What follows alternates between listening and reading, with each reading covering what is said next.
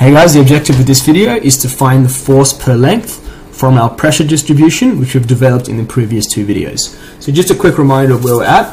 What we've done is we've got our wall with the clay and sand layer, and we've developed pressure distributions for the clay and pressure distributions for the sand. So what we're going to do is we're going to combine this now. So we had a pressure distribution from the clay layer, which looked like this. So I'm just going to redraw this on this new page. So we had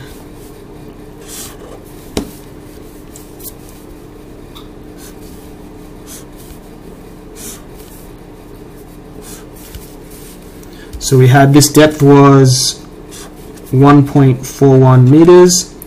This depth was 4 meters. We had a stress of 13.8 kPa, and at the bottom here it was 32.3 kPa.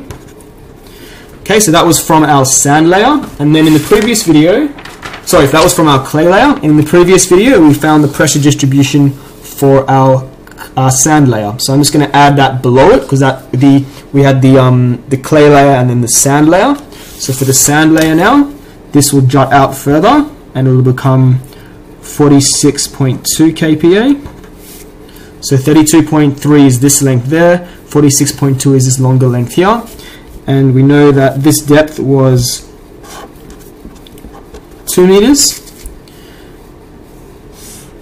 And this extended further out to 75.3 kPa. So all I've done is I've combined the clay layer and the sand layer, the pressure distribution we developed, and now we're going to be able to find the force per unit length. So just a quick reminder of what we're doing. We did this in the FlowNet video where we had a particular pressure distribution. So in our case it looks something like this.